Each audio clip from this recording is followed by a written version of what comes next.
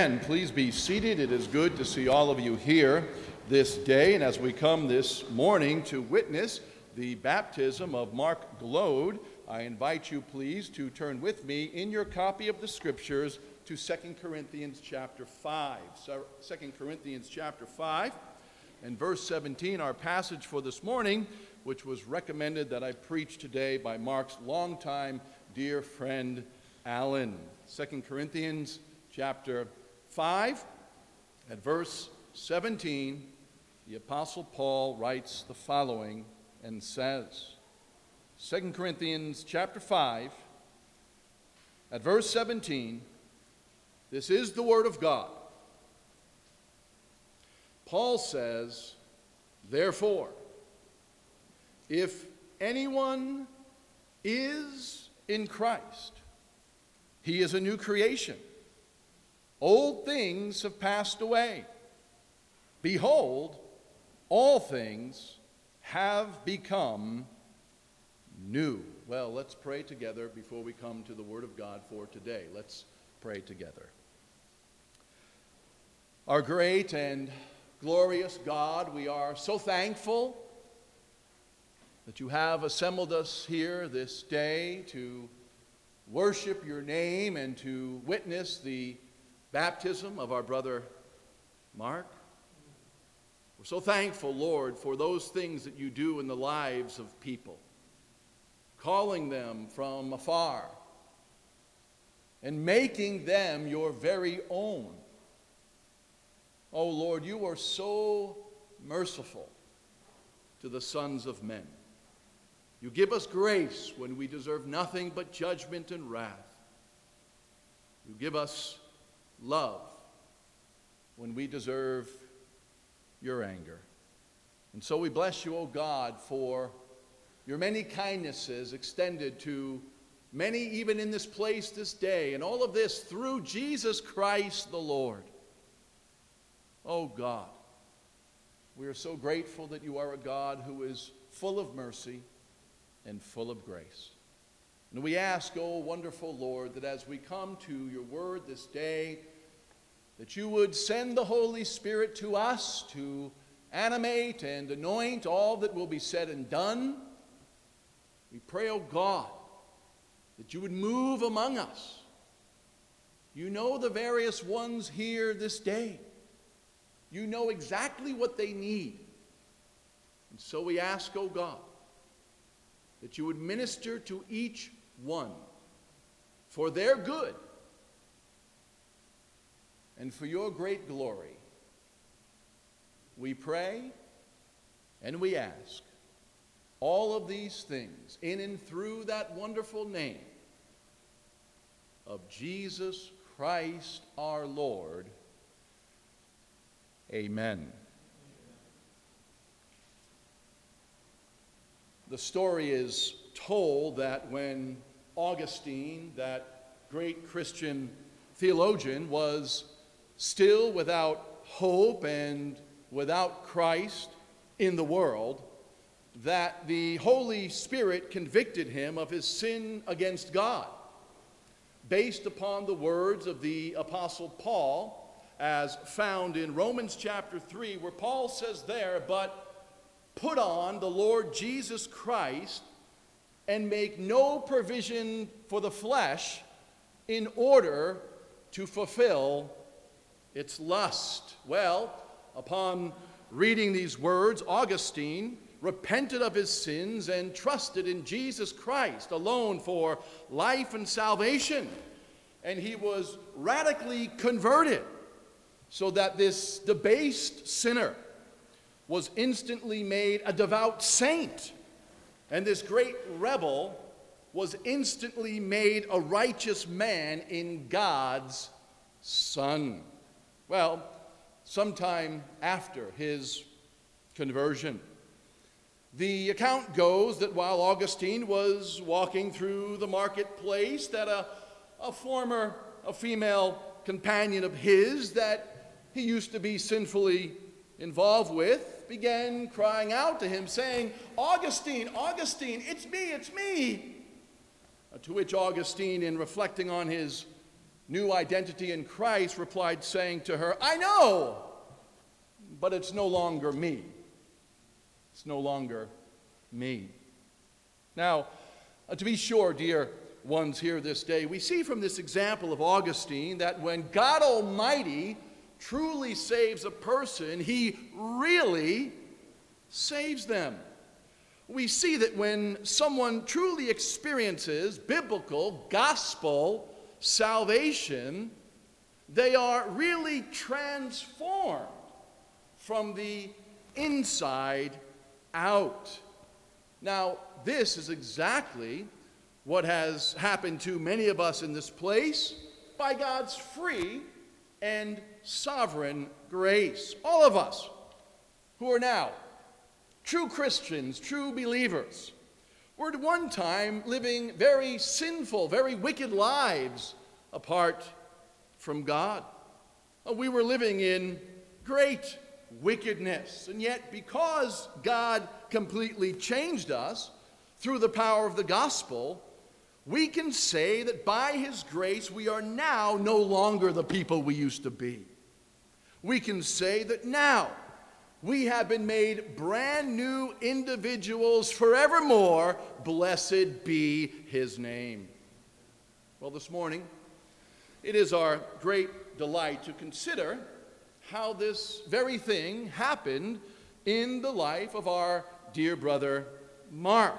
Mark, as you probably know, has been among us for about a year at this time, and he, in fact, has experienced true biblical gospel salvation. Now, for our time together today, I want to speak about all that I've just said to you with reference to salvation from our passage in view. This morning, I want us to look at 2 Corinthians chapter 5 and verse 17, which very plainly highlights to us what it means to be a true Christian, and this so that we all can be instructed and helped about this matter for our spiritual good. Now, by way of some background information to this second epistle to the Corinthians, which was written by Paul around AD 56, we see that since Paul's first letter to this church, apparently some false teachers had sought to turn the church against the apostle. These false apostles had put all kinds of wrong ideas in the minds of the Corinthians concerning Paul, saying, for example, that he was quite fickle, saying that Paul, for example, was full of pride and that he was very unimpressive in appearance and in speech.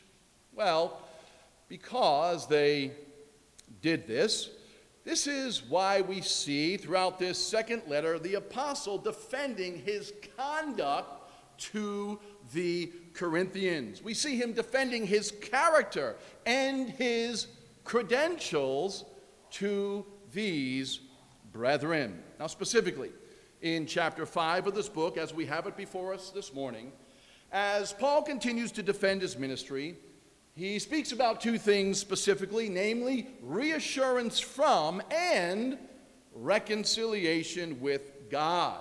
Now, concerning reassurance from God, which is spoken of in the opening part of this chapter, Paul says here to these believers that the reason why he and his fellow ministers did not faint under the various hard trials that they were experiencing was because of the promise of God that when they died, they in fact would go to be with him forevermore. In fact, Paul nicely summarizes this whole matter in verse 8 of this chapter when he says, look at the words with me there in your Bibles, he says, we are confident, yes?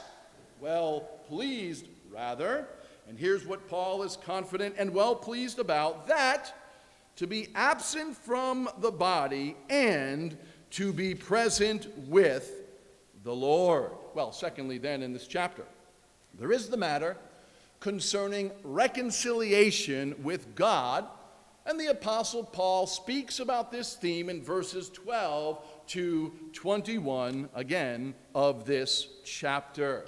Now, specifically, At the end of verse 11 in this chapter, the apostle appeals to this church, saying that he knows that he and his fellow workers are well known in the consciences of the Corinthians, which is to say that despite what the false teachers and the false apostles were saying about them, he knew that the Corinthians could vouch, could speak with reference to their gospel integrity as ministers of Christ. They could do this. And why? Well, it's because they knew what kind of men they had been among them. Well, because this was so, notice with me next what Paul says in verses 12 to 13 of this chapter, 2 Corinthians 5, verses 12 and 13, he says, "For," look at the language, "we do not commend ourselves again to you, but give you opportunity to boast on our behalf, that you may have an answer for those who boast in appearance, i.e. the false apostles, and not in heart. For if we are beside ourselves, it is for God. Or if we are of sound mind, it is for you." Well, just so that these Christians could know exactly why it was that Paul loved them and labored so hard for them, despite what the various errorists were saying. Notice with me what he says next in verses 14 to 15 of this chapter. 2 Corinthians 5, verses 14 and 15, Paul says, "Here's the reason why we do it. For the love of Christ compels us.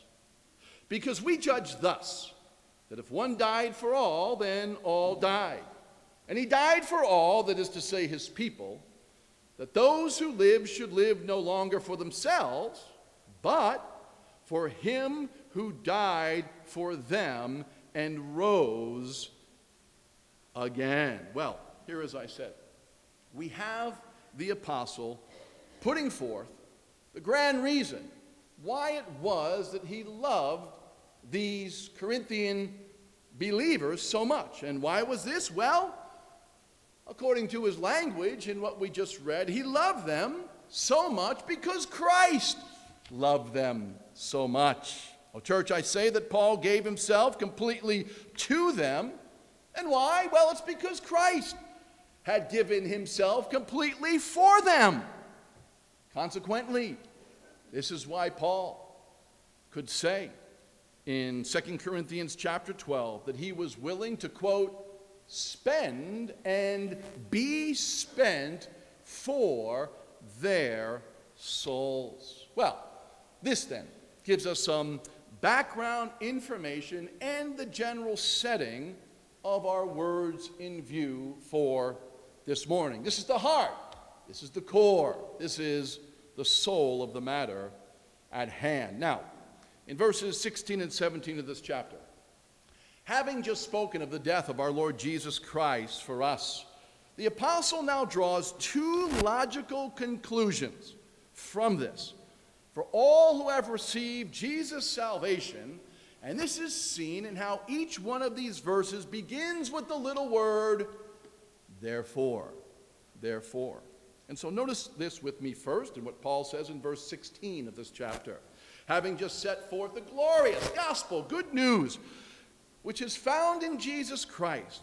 He says now, verse 16, note it there in your Bibles, therefore, or so then, from now on, we, that is Paul and his traveling companions, we regard no one according to the flesh, even though we have known Christ according to the flesh, that is to say, when we were not saved. Yet now, Paul says, that is, as Christians, we know him thus no longer. And so what then is the Apostle Paul speaking of here? Well, simply stated, he's speaking about that radical, supernatural change that happened in his own heart when he was saved with reference to his own pride and prejudice. You see, church, before Paul was converted, he was a proud religious Jew who looked down his nose at others who were not Jewish, viewing them as second-class citizens or even worse. But church, when Paul got saved, God dramatically changed this evil disposition which was within him when he got converted. He stopped judging people based upon ethnicity, based upon class, based upon wealth, etc. And why? Well, it's because now he saw all people as himself, namely image bearers of the Almighty God. Well, not only did Paul come to see non-Jews or Gentiles in a different light after God had wonderfully saved him, but he also says in 16b of this chapter that he came to see Jesus Christ differently as well. He came to see Jesus differently. Here he says that although at one time he knew Christ according to the flesh, now, however, he says in our verse that he no longer knows him in this way. And so what does he mean? Well, he means that before he became a Christian, Paul viewed Jesus Christ like many unsaved Jews did in that time, namely as some upstart rabbi who was causing all kind of trouble in and around Jerusalem. Paul saw Jesus Christ as a menace. Hence, he sought to destroy everything about him, and of course, as we know from the book of Acts, his followers as well.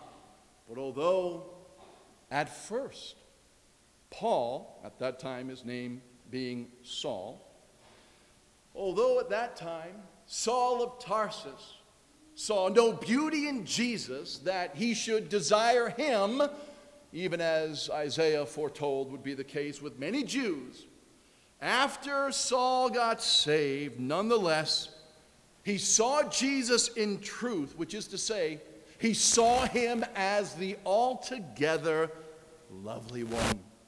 After he was converted, he saw Jesus as he really is, according to the Bible, namely the Jewish Messiah, the Rose of Sharon, the one who is the way, the truth, and the life. Glory be to his name.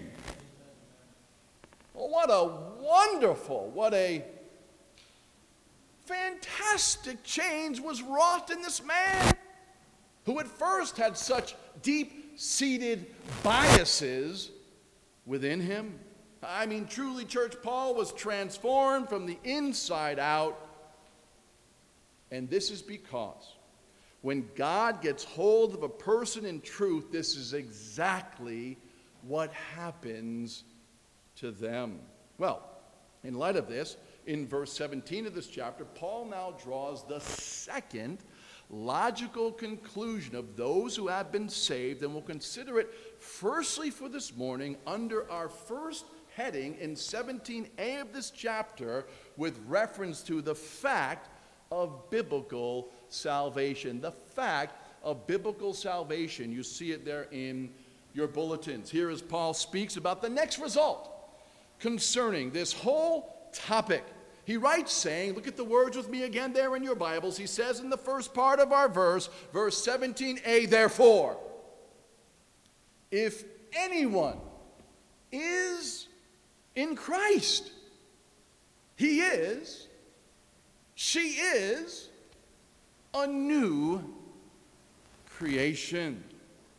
Now, in these words before us here, the apostle is putting forth the reality of what is true for anyone, underscore it, beloved ones here this day, for anyone who is a real, bona fide Christian.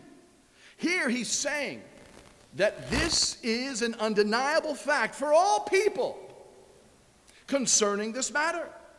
Thus, this is why he begins these words here saying, look at them carefully, therefore, if anyone, regardless of who they are, regardless of what they've done, regardless of their background, their age, their ethnicity, etc., Paul says, if anyone is in Christ, quite literally now from the Greek text, new creation, new creation. If anyone is in Christ, Paul says, new creation. That is what they are. Now I trust that in these words that I've been highlighting to you, I trust that you see in these words the universality of them, right? I trust, dear ones here this day, that you see that they are comprehensive, so that if anyone says that they are a true Christian, be that a male or female, a young person, an old person, a rich person, a poor person, a black person, a white person, a weak person, a strong person, etc. If anyone says, I'm a Christian, and they're not a new creation, well, guess what, church? Guess what? Well, their statement is false, according to Paul. You see, here again, he says that if anyone, which is to say, whoever one may be, if they in fact have experienced the salvation which Jesus gives, then all of them, without exception, have become new people. Now, again, dear ones, according to the Bible, this is just the plain fact of the matter. This is the case. Thus, I thoroughly agree with Thomas Watson, that great minister from another generation, when he said that in this verse we have the essence and the soul of religion. Now, of course, what Paul is saying here in our passage in view is not unique to it. And why? Well, it's because he speaks like this in other places in the Word of God as well, right? He does. Thus, this is why, if you're taking notes, he says, for example, in Romans chapter 6, that true Christians have died to sin, and that they now walk how? Well, he says that they now walk, quote, in newness of life. And then further in this regard, in Ephesians 4, Paul says that when people get truly saved, they have, quote, put on and continue, or there actually says they have put off, firstly, and continue to put off through the process of sanctification, the old man. And they have put on the new man, who is created in true righteousness and holiness. And so this then, beloved ones here this day, summarily speaking, according to the apostle, is what is true for anyone, again, whoever they are, who is in Christ. This is the fact of the matter, and of course, the all-important question that we need to ask and answer at this point is, what does it mean to be in Christ?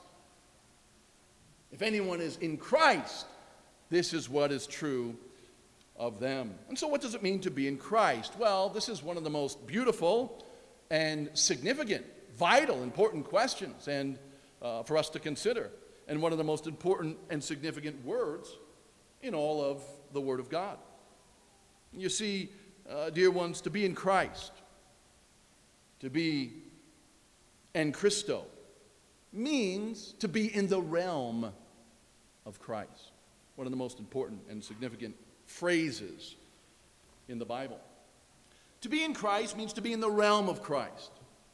It means to be in a real, not fake or hypothetical, no, but a real, supernatural, unbreakable, spiritual union with Him.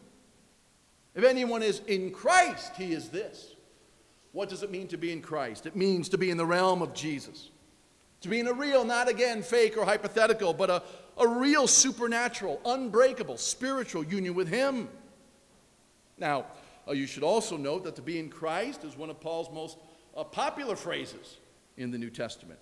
Not just beautiful and significant, but it's one of his most popular phrases.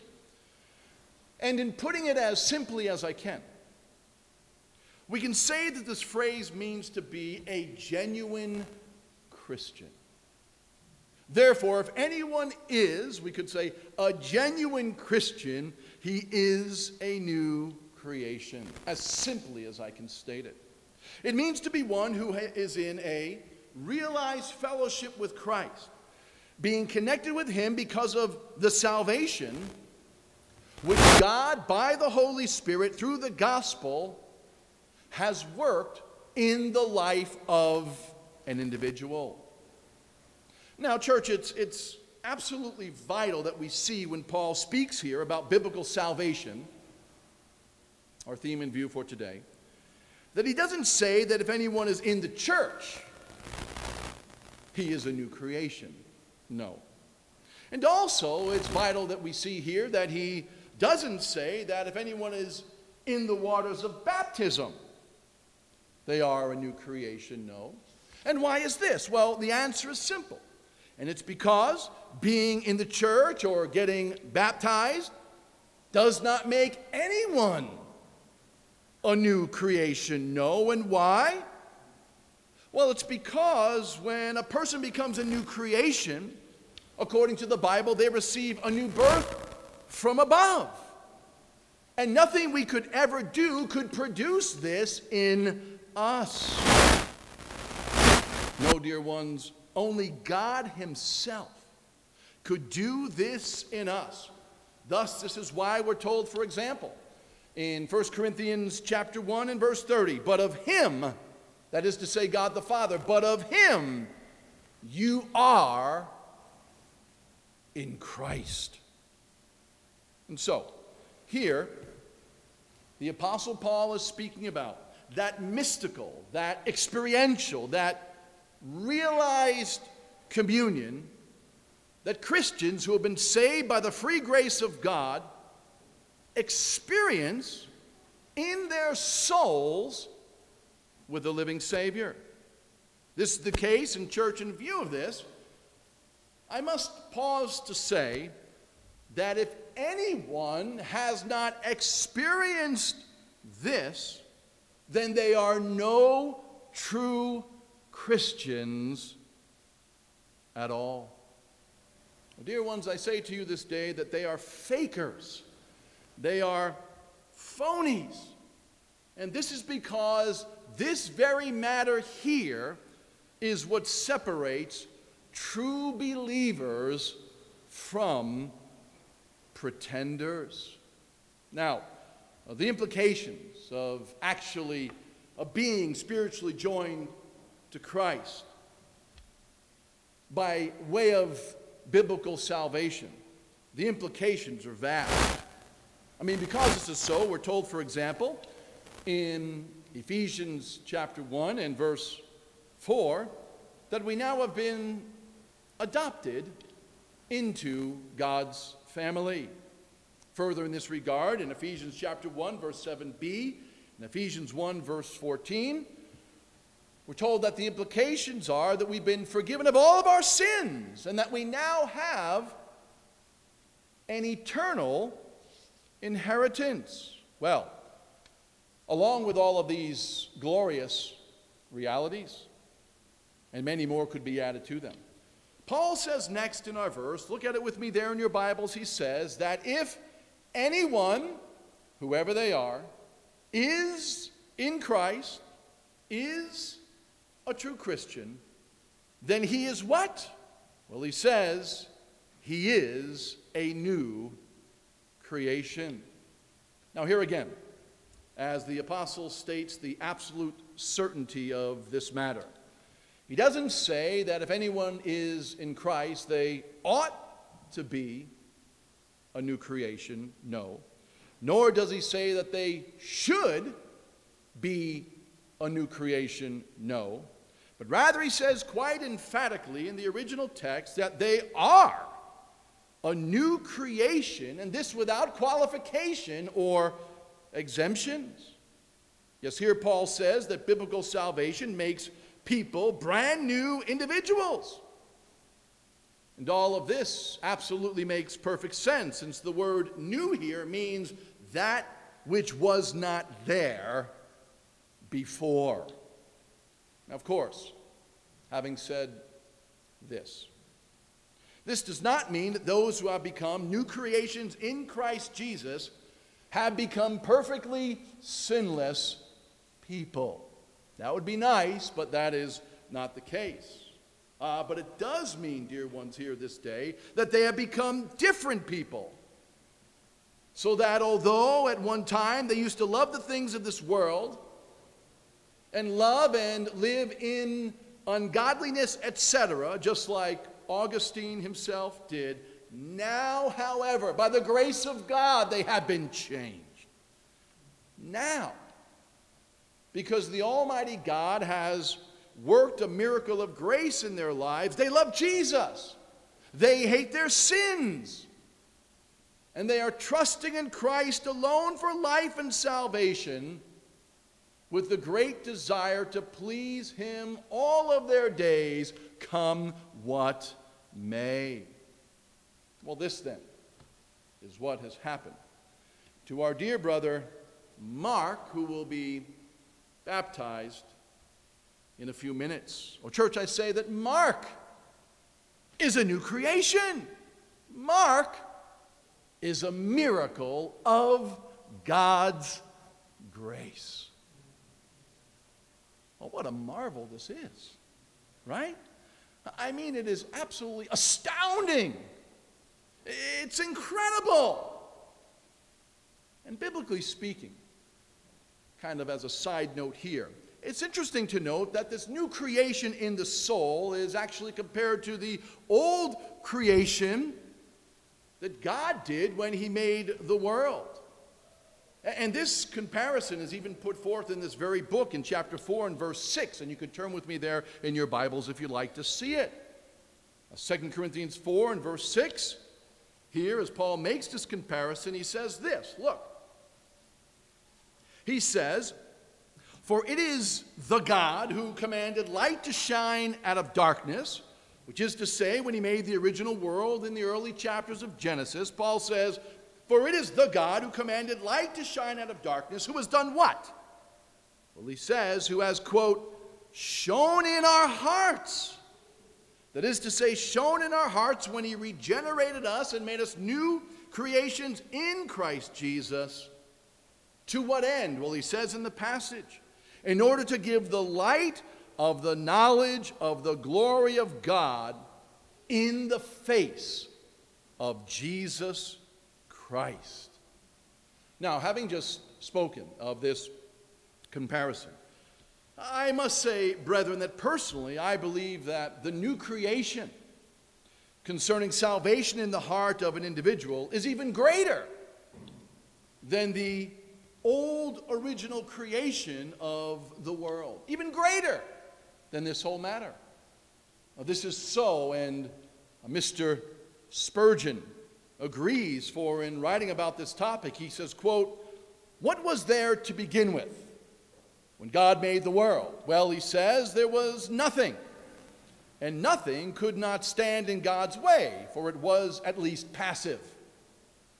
But then Spurgeon says, however, in our hearts, while there was nothing in them that could help God, that is to say, help God or work with God to make us new creations, Spurgeon says there was much that could and did oppose Him, such as our stubborn wills, our deep prejudices, and our ingrained love of iniquity. Well, he says, quote, "All these opposed God and aimed at thwarting His design for us. Thus, while it was great for God to make the world, it was even greater for Him to create a new creature in Christ Jesus, to which I say yes and amen." Well, having seen firstly then for today in 17a of 2 Corinthians chapter 5, you could jump back there, the fact of biblical salvation. Come with me now secondly, and more briefly, to note in 17b its face, or what it actually looks like. Now, here the apostle doesn't leave us guessing at all with reference to this whole matter concerning exactly what someone's creation in Jesus looks like. When he says that in their lives, look at the passage with me again in your Bibles, he says, quote, "Old things have passed away, and behold, all things have become new." Now in these words here, Paul speaks firstly negatively and then secondly positively. And so first negatively he says that in the life of the genuine Christian, old things have passed away. Now, of course, by saying this, Paul is not saying that true Christians never struggle in their lives or that they're not tempted with things in the world. No, for surely they are. You see, dear ones, at times even the best of Christians say with the Apostle Paul in Romans chapter 7, when writing as a Christian, Paul said, "For what I will to do, that I do not practice, and what I hate, that I do." True Christians struggle. They struggle, even though they're true Christians. Well, if this is the case, then what is the apostle speaking of here? When he says again, concerning those who are en Christo, those who are in Christ, that old things have, quite literally, definitively passed away in their lives. Well, what he's speaking about is that from the very day we were saved and spiritually joined to Jesus by faith, there was a radical severance with our old selves. That's what he's speaking about. What he's speaking about is that there was a radical break and a breach with who we used to be. The point is, from that very moment of conversion, there was a death blow that was given to our old sinful natures. So that according to Romans chapter 6, Paul says there that when we were saved, the old man was crucified, was put to death at the cross. He was crucified. He was put to death with Christ.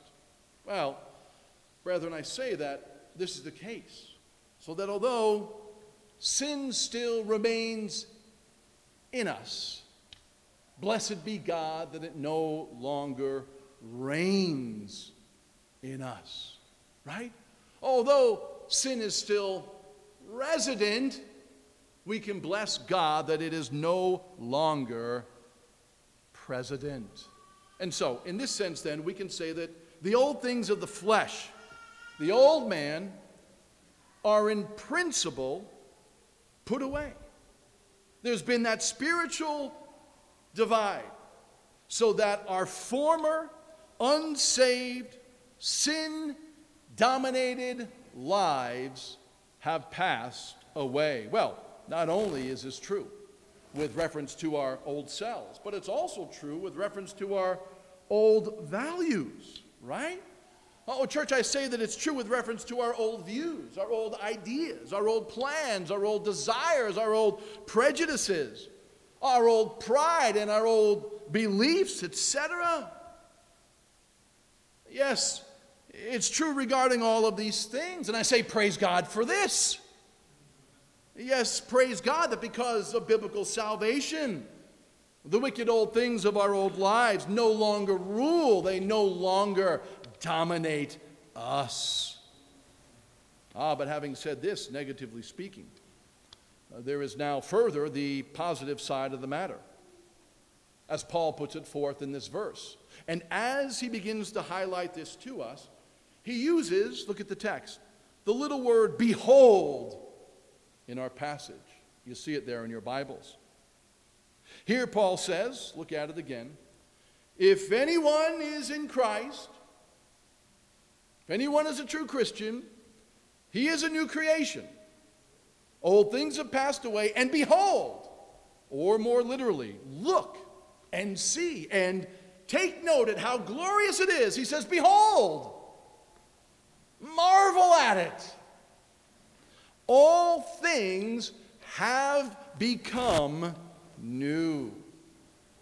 And so, in what sense, then, can it be said that everything has become new from the day we were saved, if we are true Christians, even until this very day?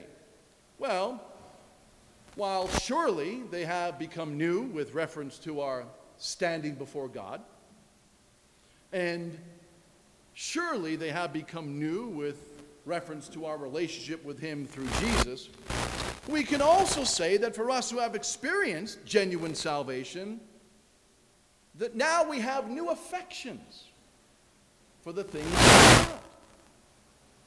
Right? We can say that we have new inclinations toward him. And that now we have an entirely new course and conversation of life. Well, this is what my dear brother Mark Glode can testify to in his own life. And for this, all of us can praise God. We can praise God. And why? Because he's been so merciful to him.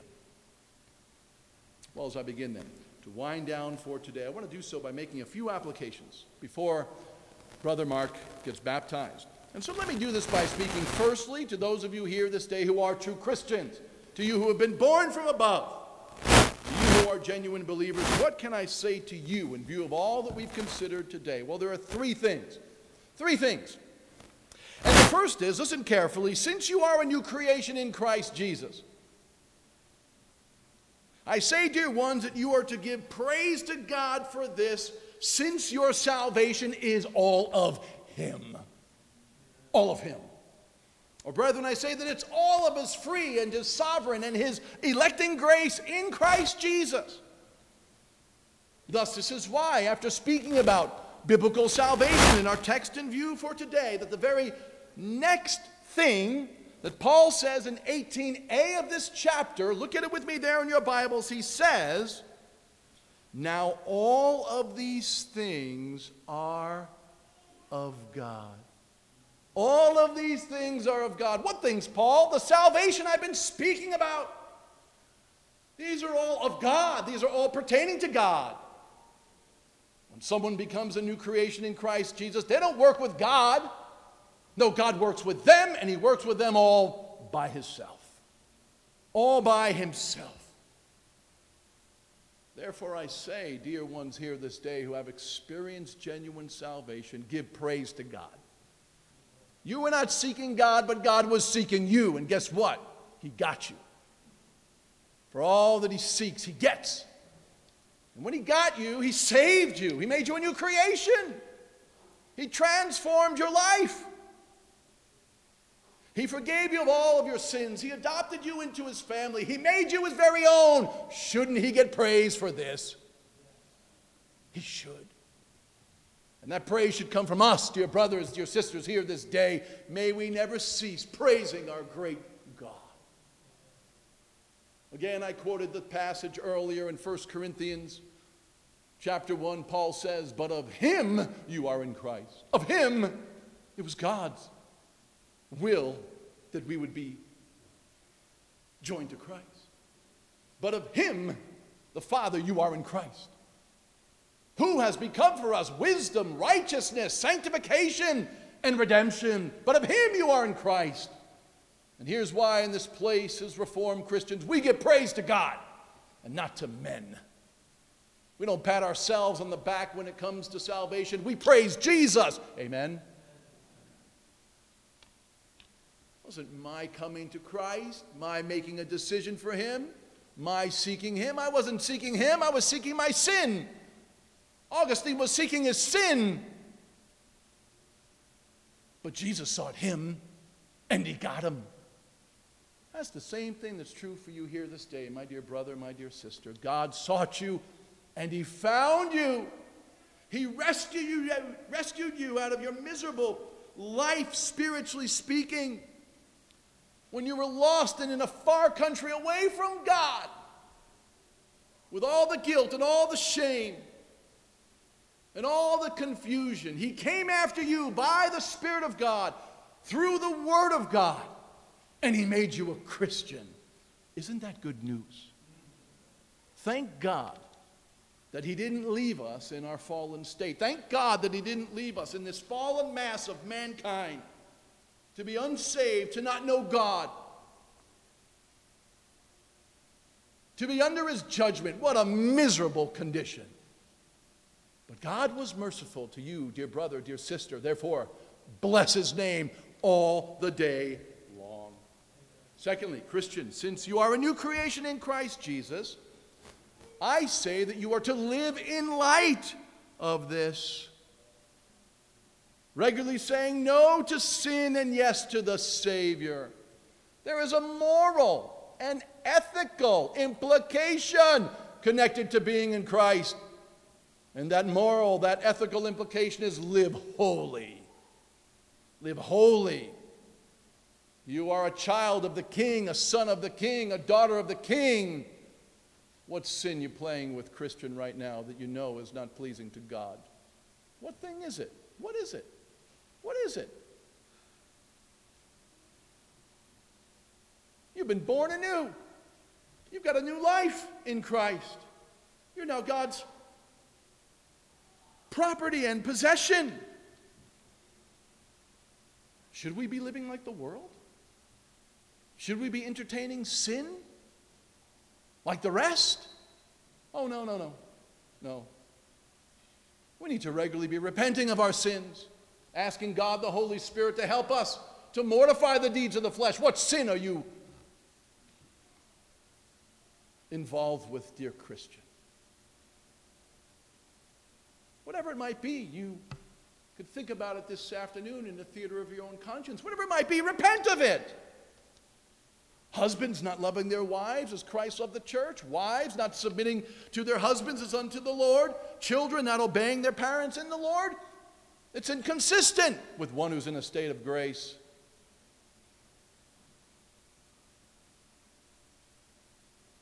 There is an ethical, a moral implication to our passage. We're new creations in Christ Jesus. Old things, old self have passed away. Behold, all things are continually becoming new. And so keep them new, brother, sister, here this day. War against your sins. Fight against them. Regularly say no to them, no to those bad thoughts, no to that foul tongue, no to those eyes that are wandering in places they shouldn't go. We must live in light of the fact that we are new creations in Christ Jesus. And thirdly and finally, for us who are Christians, since we are new creations in Christ Jesus, this means that we are to love all those who have experienced the same thing in their lives. And why? Well, it's because we're all part of the same spiritual family. We're to love the brethren. In fact, one of the first things that happens when someone gets saved is they begin to love Christians.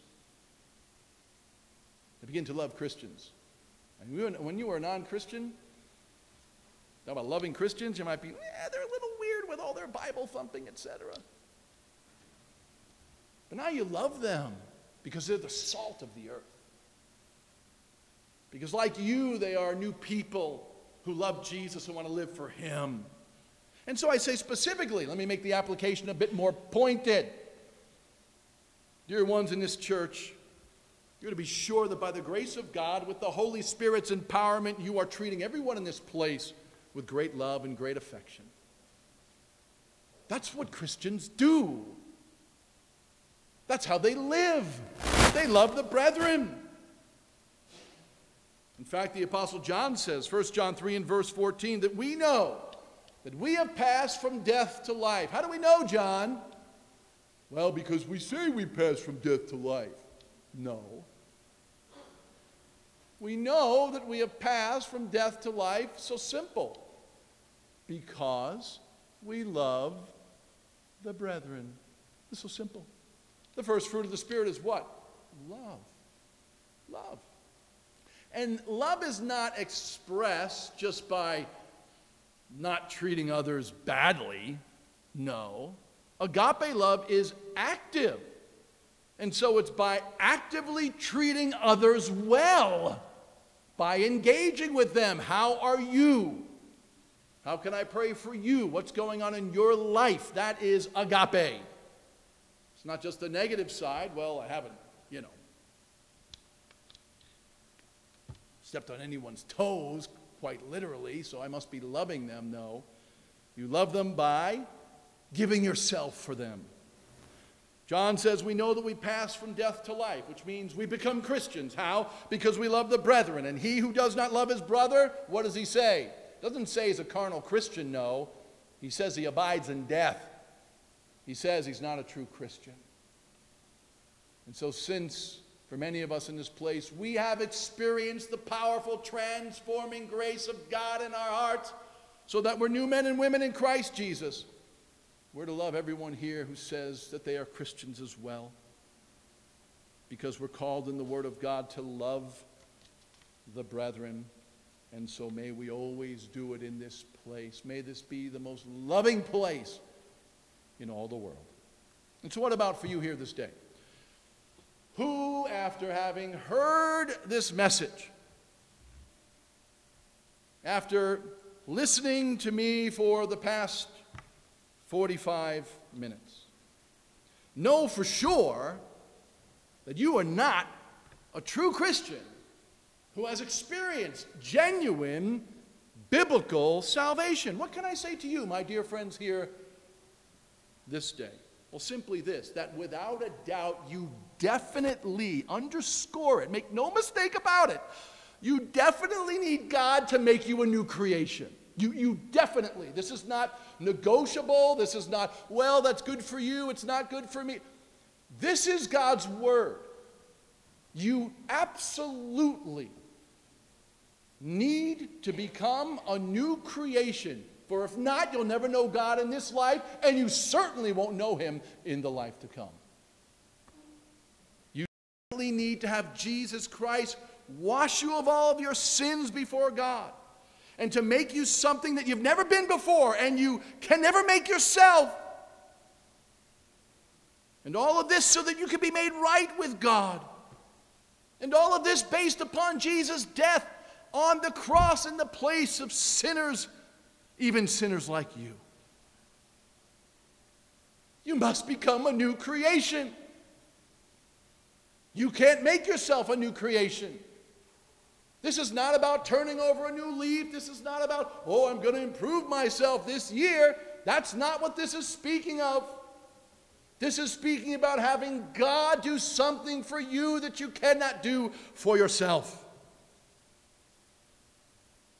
And so what then must you do in your life from the human side of things if you're going to see this happen in your life? Well, there's only one answer and only one thing you can do according to Scripture. And it is that you must call upon Jesus to save you. You can't save yourself, but he most certainly can. You must call upon Jesus to save you. And this is because we're told in Romans chapter 10 that whoever calls upon the name of the Lord will be saved. Maybe you're sitting here this day and you say, what is all this saved conversation all about? What does it mean to be saved? The word simply means to be delivered. It's easy enough, to be delivered. You say, what do I need to be delivered from? Answer yourself. Answer your sins. Answer the penalty of those sins. Do you because of your sin against God? You need to be delivered. Just like everyone in this place and everyone in the world. We all need to be delivered from the judgment of God due us because of our sins against him. How could we be delivered from God's judgment due us? Because of our sins against him. The answer of the Bible is plain. God provided a substitute for guilty sinners who would take that judgment upon himself in their place so that they could go free. And I ask people, do you know anyone who died in the place of guilty sinners, took the judgment of God due them in his own holy self so that they could be forgiven? And so many times people say no. And I say, well, let me tell you about Jesus. Jesus, the willing, the loving, sinless Savior, who was willing to go to the cross of Calvary and to take the sins of sinners upon himself and to be punished in their room and in their stead for the crimes that they had committed against God. And there at the cross, Jesus Christ bore all the wrath of God due them in their place. He absorbed it all, fully, freely, and finally, so that at the cross he says what? It is done. It is finished. I have accomplished the salvation of sinners. I have accomplished the deliverance of the guilty. That's what he did at the cross. Paid in full. I did it all through my work and my work alone. How do we know that God accepted it? Well, as you know, he was buried, and then 3 days later he rose from the dead. This was God's validation to all of us here this day. The Father rose him from the dead. He raised him from the dead. This was God's receipt to all mankind saying, do what? Turn from your sins and trust in what my Son has done for sinners like you. The good news is Jesus paid the fine for guilty sinners like all of us here this day. He paid it in full 2,000 years ago. But how does that connect with us here this day, 2,000 years later? The answer, it connects to us when we turn from our sins. Oh God, I have sinned against you. I've lied, I've stolen, I've lusted, I've committed adultery, I've committed fornication, I've been drunk, oh God. I haven't sought you. I put myself before you. You own your sins before God. You say, I'm turning from these sins which have been doing nothing good for my soul. You turn from those sins, and then you look to God's mercy for you in the cross of Jesus Christ, where there the Son of God is hanging and dying between heaven and earth as your substitute. You bow your head, you say, oh Lord, I don't deserve to be forgiven. I don't deserve that you would go in my place and die for me. I deserve to be punished. I deserve the wrath of God. But you in love went for people like me. I bow down and I worship you. I trust in you and what you've done for people like me as the only ground of my acceptance with God Almighty. Would you be saved today? Would you be delivered? Like our brother Mark has, and many in this room, then I invite you, my dear friend, to come to Jesus Christ by faith and by faith alone. Whoever calls upon him will be saved. Lord, save me. Make me a true Christian.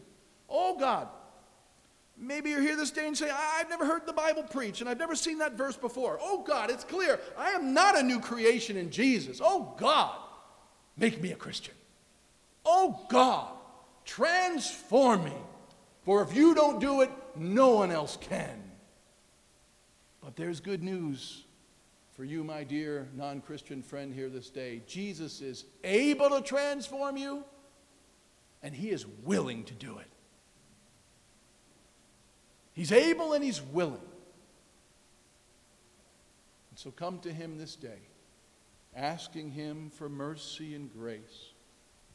And might it be that even this day, some who have come in here as non-Christians will leave this place as the children of God, as those who are redeemed and adopted into God's family, and know the joys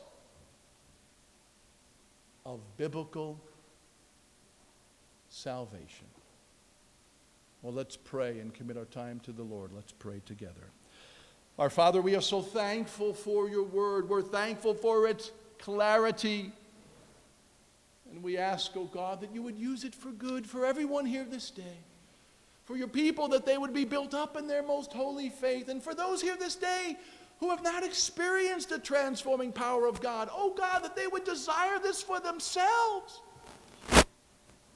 This is the great thing that they need to happen in their lives. This is the answer for all their troubles. Do it, we pray, O God, for many And for all of these things, we will praise and we will bless your most wonderful name. We ask them through Jesus Christ our Lord. Amen.